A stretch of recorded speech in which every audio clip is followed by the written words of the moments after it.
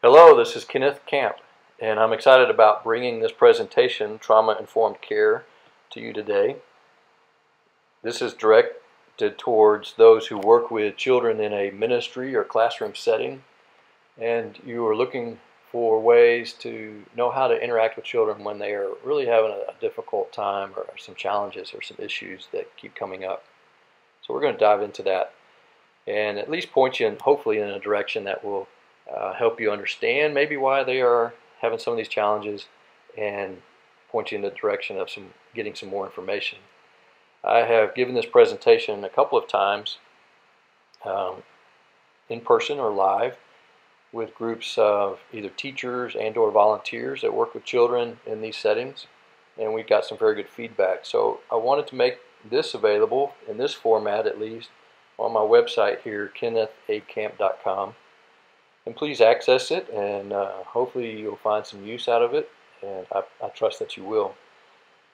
Feel free to pass it on or share it with others if you feel like it is beneficial. And also, if you're in a position where you would like for me or someone else with this background to come and give this presentation live, along with a 12-minute video clip that's not included here in this presentation, please contact me here via the website. In that 12-minute video clip that I mentioned, it talks about brain chemistry and what experts have learned over the last decade or so about how brain chemistry is formed, how neurotransmitters affect the way that we act and respond to stimuli in our environment, and specifically how trauma affects the formation of our brain and the brain chemistry. So it's a very informative video clip. We will touch on a couple of attributes from that clip here in just a moment.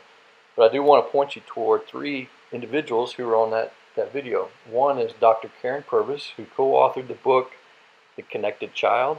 Excellent book. My wife Danielle and I reference this book often, and I've read through it probably multiple times from cover to cover.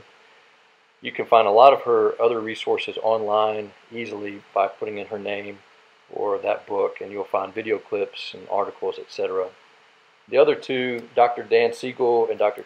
Tina Bryson, who co-authored the book Whole Brain Child, another book I highly recommend that we have utilized as well in the same manner, and you can find a lot of their resources online too. So I'd encourage you to do some research on your own. Maybe after we talk here on this presentation, it'll pique your interest to do so.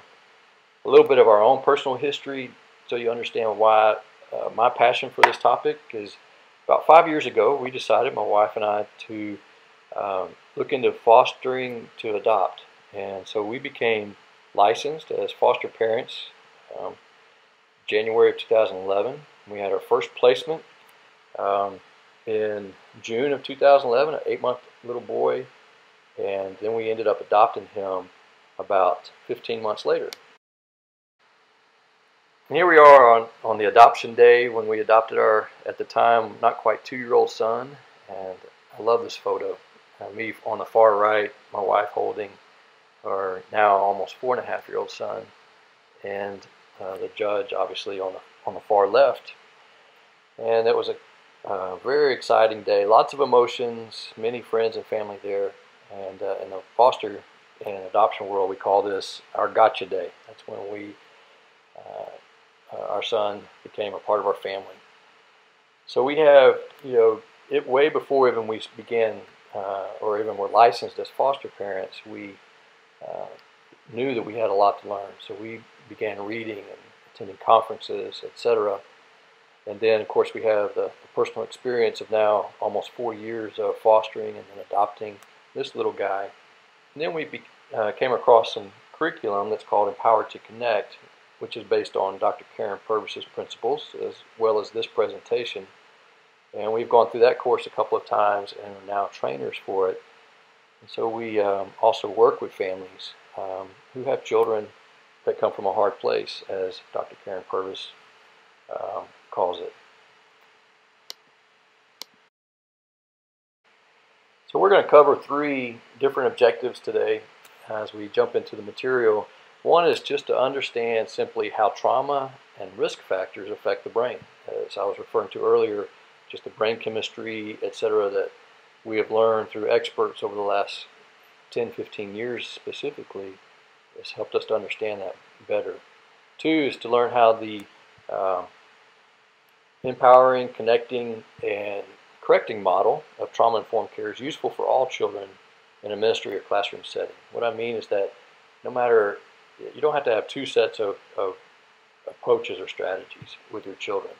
And then three, we're just going to talk through some practical interventions along with some empowering, connecting, and correcting strategies.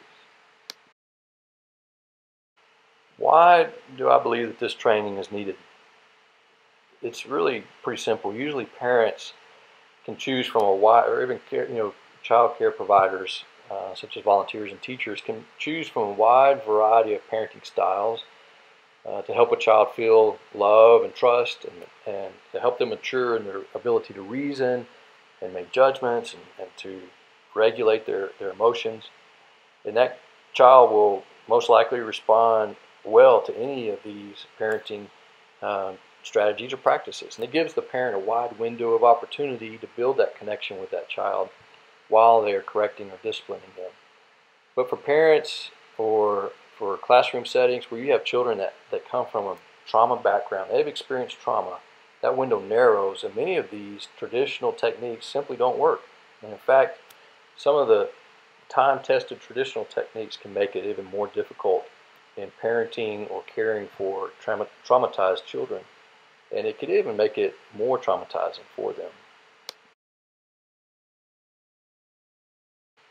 So I want to give you just a brief overview of what you would capture on that video clip, or what you can find easily online, but just an understanding of two basic parts of the brain. There's many parts of the brain that we're not going to cover, but one is this executive part of the brain that you see here in the slide. It controls reason and logic and language, the ability to interpret cues, or the ability to regulate your body. This part of the brain does not fully develop until well into your 20s, especially for men. And so that explains why sometimes your teenagers are still acting like they're 3 or 4 years old. But this is a very important part. So when the child is born, this part of the brain has not developed much at all. So we're going to talk some more about why that's important to understand. Now there's another major part of the brain that's what we're going to call here the survival part of the brain.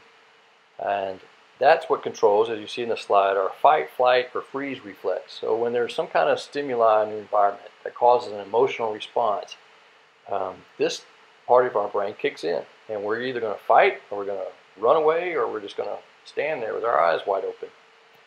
And the thing is that for most of us, first of all, this is fully developed pretty much when a child is born.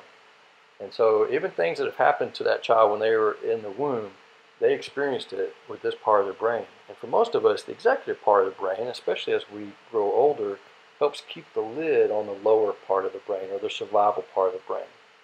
But kids who have gone through trauma commonly experience a lid flipping response to situations that really doesn't make a whole lot of sense to us. But let me give you a fun little example. Let's say sometime in your past, you were chased down by a dog and it bit you on the leg and you had to have stitches. That's a traumatic event. And understandably, you would have an emotional response to that. And so let's say one day you're walking down the sidewalk and you look up and you see a dog walking towards you. Immediately, most likely, this part of your brain is going to kick in. You don't know if you should go kick the dog, or if you should run the other way, or if you're just going to freeze. But then, for most of us, the executive part of your brain kicks in, and you realize that there's a leash on the dog, and that there's a man holding the other end of the leash, and the dog only weighs about 4 pounds. And so then you begin, your reason and your logic starts kicking in, and you're able to calm the emotions in your body down and regulate yourself. That's what a healthy brain is able to do. But a child that comes from a traumatic background gets stuck in that emotional or survival part of their brain. Let's talk about 6 risk factors that also is discussed briefly on that video clip. And Dr. Karen Purvis talks a lot about it. You can find a lot of her information online about this. but these are very common. One is prenatal stress. As I mentioned a while ago, a baby who's still in the womb of their mother can feel that stress, and that affects the neurotransmitters and the brain chemistry. Think of a mom who's maybe not married and the stress that would be there, or a young couple who has financial or marital stress in their relationship. That has an effect, a traumatic effect. If there's a difficult labor or birth, that can have a traumatic effect and will on that child. Early medical trauma, NICU, maybe the baby is born premature and needs to spend a few days in a NICU environment, or there's multiple surgeries or painful experiences in their early life. And of course, abuse, whether it's physical or sexual or verbal abuse, especially in those first few years of a child's life. Neglect, where they're just not even noticed or even ignored, or then just traumatic events. It could be, hurricanes. It could be moving multiple times, etc., in a child's early life. As you can see, though, any child can be at risk for trauma-related behaviors. It doesn't have to be a child that comes from a foster background or adoption background. It can be any child, especially those first three on that list. And even our lifestyles, the way that we live life today, can cause trauma in a young child's life. The fast pace, both parents working a lot, the high rate of divorce, all these things can lead to trauma in a child's life. What this material addresses specifically, while it does specifically address the challenges and needs of traumatized children, it emphasizes healthy connection and trust. So it's applicable to all children, even adults. The question is, how do we fix this when a child comes from a hard place like that? And one of the common threads in all children who have experienced trauma is that when their brains needed another brain, a healthy person, to help them understand what was going on, the outside event or experience, there was no one there. Either there was just simply no one there, or they couldn't be there. Maybe if they were in NICU, for example, or in the hospital, and someone couldn't be right there. The fact is, what we've learned is that our brains do not develop on their own. We need that interaction. We need that holding and that nurturing. We're not born with all that we need, again, that executive part of our brain. But in fact, our brains require that connection and relationship with others in order for it to mature. So that makes it vital to understand this very important priority, and that is connecting with a child. 80% of handling difficult behavior is connecting with that child before the correction is needed. You think about a mother, especially, and how much nurturing a healthy mom does with that child after it's born, even before they're born, right? And so that is very, very important to be reminded of. If you don't have a relationship, you don't have trust with that child, then you won't get very far with them. So ask these questions of yourself. Have you connected with the child before an issue arises? Are you connecting with them in a playful way and use an appropriate degree of correction to keep them on track? Do they know you care and love them? Do they interpret your actions and words as love? Our son, I've noticed here recently, will intentionally look at my face and look at my eyes, and he's looking for those nonverbal cues to see if I'm listening, to see if I love him, to see if I care for him. And he's also very verbal, so he'll ask me, "Daddy, do you still adore me? Do you, love me?" And those things are so very, very important. And as he feels that nurture and that connection, then when it's time to correct, it's much, much easier. So let's think about your classroom settings or the environments that you have. And so here's 3 common challenges. I know there's many more, but one is the time frame, just how long your events are or how long your classes are. Stimulating environments that we have today, and then just flat out disrespect or disobedience. And we're going to look at all 3 of these and some practical strategies. Time frame. Look at this poor guy. He looks wiped out. A lot of times when parents come to pick up their child or children from our classes or ministry settings, this is how they look. A lot of times it's because a lot of our programs or classes go right up to a feeding time, like lunch specifically. And so our children simply could be hungry and tired, and their behavior begins to go down. Children with trauma are extremely sensitive to physiological stressors and needs. And so simply ask yourself the question, are the children I'm working with hungry or tired? Is there something I can do physiologically that can help them through those last 20 minutes specifically before the parents pick them up? So here's a few practical things that we can apply in our classroom settings. One is making sure that they have a protein snack. I know a lot of snacks that are doled out in classrooms and maybe on Sunday morning, Sunday school times are high in carbohydrates, and those don't last very long. So a lot of times what they need is a protein snack that will help them tide over. If the church can't provide one, ask the parents to send one with their child. We began doing that a few months ago with our son, as we were noticing on Sunday mornings, it'd be 12:15 or so when we pick him up, and he was having a very hard time transitioning from leaving there to going on to lunch, whatever. And so we began sending a protein snack that he can have if he needs that. The other thing is just simply hydration. Water lowers glutamate, which is a neurotransmitter in our brains. It lowers those levels. Glutamate contributes to aggressive and excitability behaviors.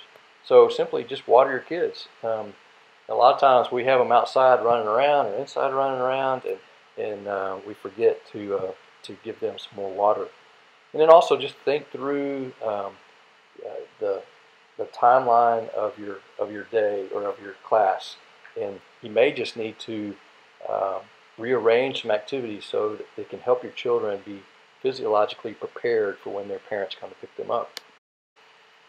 Stimulating environments. We have really created some exciting programs at our churches and in our preschools, and we can put on some exciting programs for them. Music and dancing, lights on the stage, fun games, funny skits. It really raises the excitability of our children.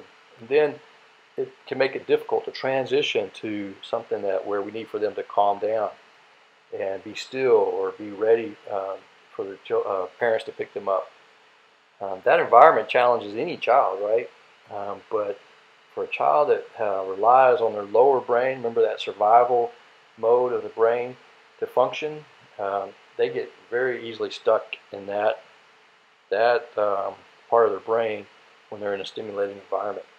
So you may want to just ask yourself that question. Is that what's going on here? Is the environment affecting the child, or are the transitions between activities very difficult for my child or these children?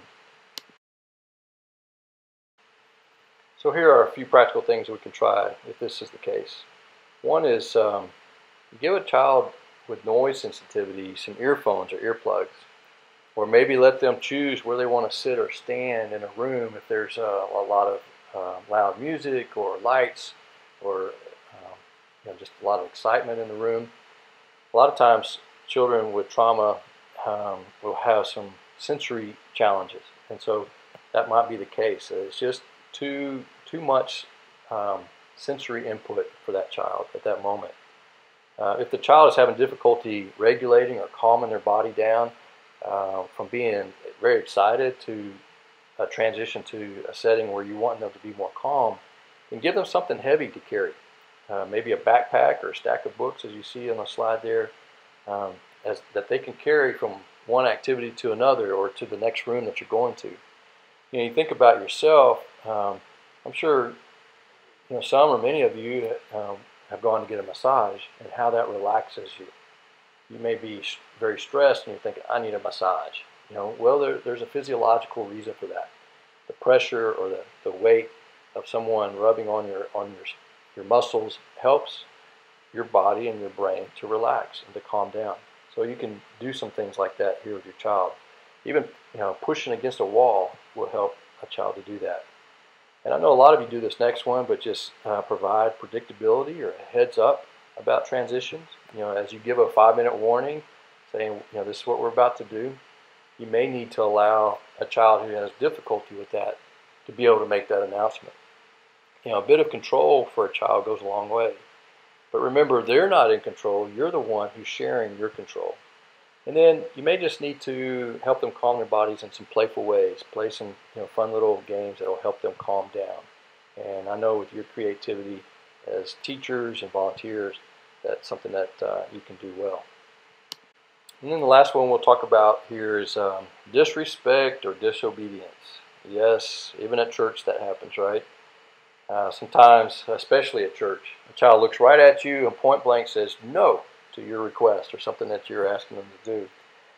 Or they may do just like this guy here is doing, just totally disrespect you and stick their tongue out at you. Or they hear a rule and they look left and right and then do exactly the opposite of what they're supposed to do. But doesn't God give? Isn't that a God-given desire for us to extract justice from that child when that happens? Well, the thing is that as we're learning here, that's not going to probably be what's going to work with that child or any child. So let's look at some practical strategies. The goal here again is to help that child to move from that emotional part of their brain to the executive part of the brain, where they can understand the cues, the relational cues, and the ability to regulate their body. And so I would start out, trying to at the lowest level, for an ideal response, and just simply use some playful words to help them move from that emotional or survival mode of their brain to that more logical part of the brain. And you can do it by saying something along the lines of this: "Hey, buddy, can you say that again with some respect?" And just the playfulness of your voice and asking them a question may be all it takes to help them move from that where we want them to help be able to regulate their bodies and respond to us. But if a child demands something, saying something like, "Give me that," or toy, or whatever it might be, again, that playful response is something along the lines like this: "Hey, buddy, are you asking or telling? Can you say that again with respect?" And it may take some coaching to use some good words like that, but that's okay. I mean, the more you do this, the better they will respond in the future. We've seen that very much with our son over time. That a lot of times that's all it takes is to use some words like that, and he will quickly change the way that he interacts with us. But there's times when a child will become very angry, throws a tantrum, refuses to participate. They're rolling around on the floor, and simply you may just need to change the whole subject for a few moments. So get on their level to talk to them. Encourage them to use good words. And if it's just too much, then start thinking through what are some things that we can talk about that will totally get his mind off this subject. And again, the whole objective is if you get them talking, then they will when they're talking to you, even if it's on a different subject, you know that you're moving them successfully from the survival part of the brain to the executive part of the brain. And as you are in a good place of communication, then you can bring it back around to what the request was or the activity that they should be working on. And perhaps using slightly different wording can help them transition to that. You could give them some options even. Would you like to work on this alone or sit in my lap to work on this? As an example of that. All these interventions work well, I want to re-emphasize, with any child. It doesn't matter if they've dealt with trauma or not. And so when you're working in a classroom setting or a ministry setting, please don't feel like you have to have two sets of strategies. I would encourage you to learn more about these empowering and connecting and correcting strategies that are that we've been talking about here, and applying them to your whole class. Along those lines, and I know that's a funny slide there. I'm sure you got some questions, and we'll talk a little bit about some questions you may have. But to continue on that last thought is that traumatized children need to have someone that can come alongside them, that has a healthy outlook on life, a healthy brain that has learned how to regulate their own self, to interact with people in a healthy way. And we all need that. And it's with compassion and grace that we provide this. And that's exactly the same fabric of who God is and how he interacts with us. I think we all agree with that.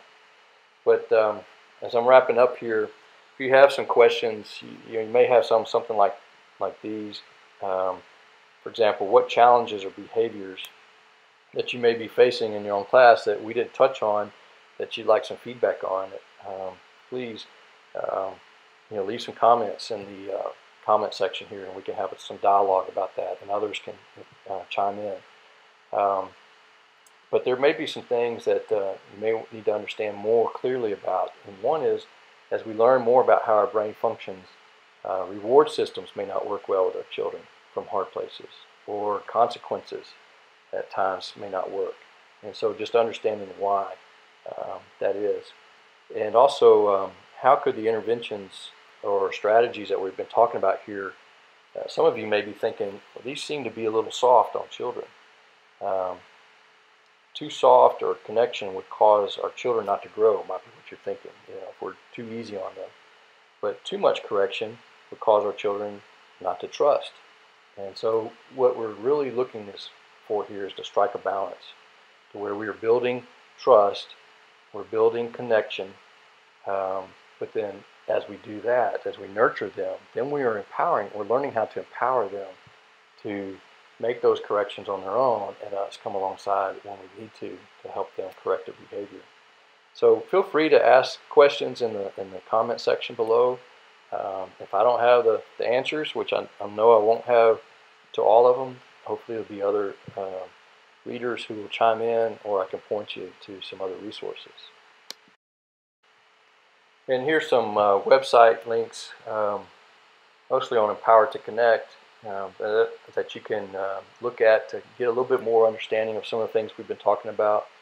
I also blog from time to time on this subject, so you can go to since you're right here on my website, you can either look at the tag cloud and look at some of the topics that relate to this, or look under the category orphan care, and you'll find some blogs that I've written, or even some embedded videos about some of these topics.